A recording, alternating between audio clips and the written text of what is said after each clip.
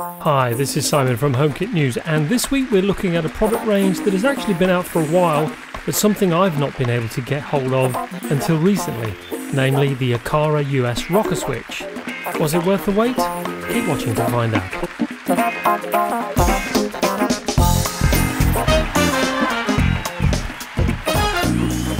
So I'll start off with an overview of the product, but before I do I want to send a massive thanks to Philip and Michelle at Aqara for sending me these switches, but also especially Eric at Modern Day Tech, who previously sent a switch to me all the way from the US at his own cost.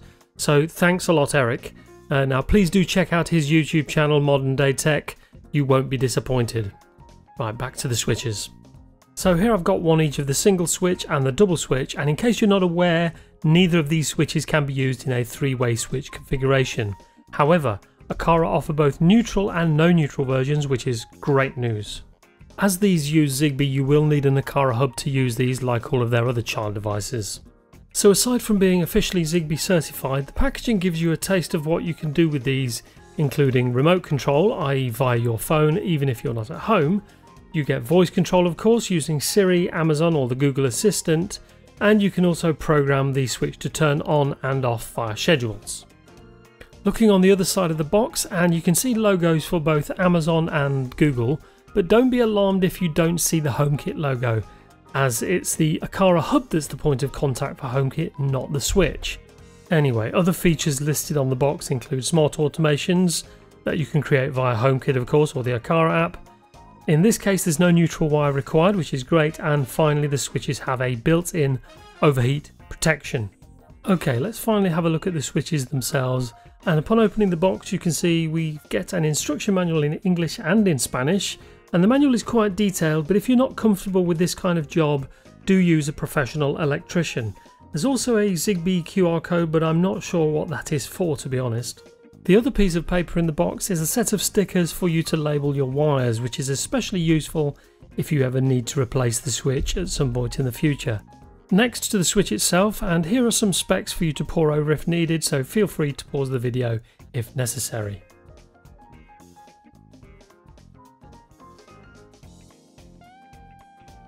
Now these switches come with a faceplate, but the faceplate actually comes in two parts. It's designed this way so as to hide the wall screws you might typically see on more basic wall plates. Now the inner plate screws into the wall whilst the outer plate clips onto the inner plate. This gives the switch a very clean look, which I really like. The good news is that the size for these faceplates is pretty much standard, so you can change them for something that you might prefer. So this is a single switch without neutral, so only 3 wires. Now it can look daunting if you've never fitted a switch before, but it isn't that hard, to be honest. If we take a closer look, you can see the load wire and a live wire, but of course no neutral. And if we look at the top, you have the earth or ground wire, which is removable if you already have a ground wire in place. That's about it for the contents of the package, except for 3 wire nuts that are included to connect your current wires with the wires on the switch, along with some screws to fit the switch to the box and the faceplates. So let's move on to the basic installation. Now because I'm not an expert with wiring, I'm not going to show you how to connect this switch up, and to be honest, in Taiwan things are slightly different. They don't even use an earth or ground wire, so from this point the wires have already been connected with just the faceplate being fitted in this case. You'll notice that the blue light is on as I've already added the switch to the Aqara app and it's all working. But of course, when installing the switch, you must always ensure power is cut so as to avoid the possibility of electrocution. Now in this case, you can see how the inner faceplate connects to the switch with the outer faceplate clicking into place, and it's all working and good to go. Let's first look at how the switch shows up in HomeKit and the Home app.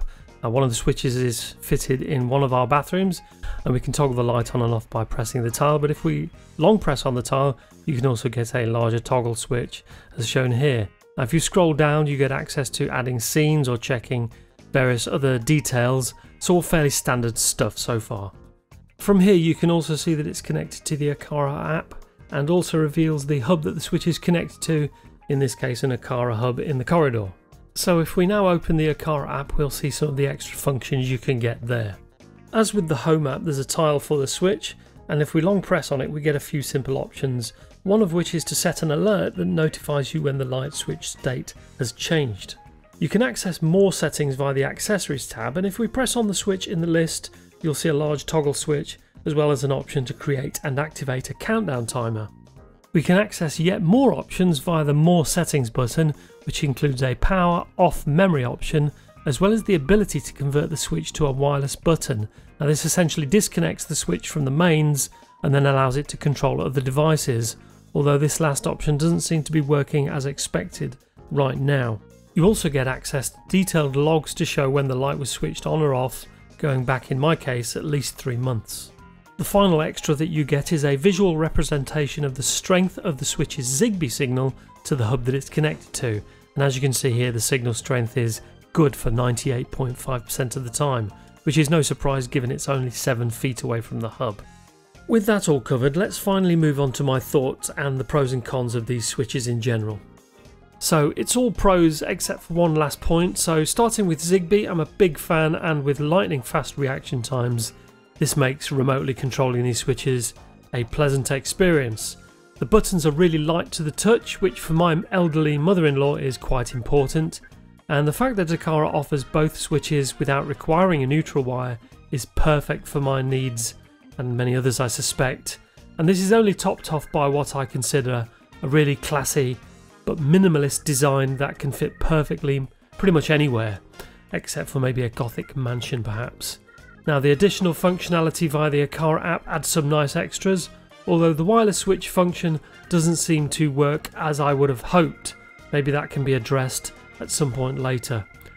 Other than that one minus point, these are really my go-to switches now and I'm really happy with them. But as always, if you want a more in-depth review, do head over to HomeKit News via the link below to get more details should this be of interest to you. Thanks for visiting and see you again soon.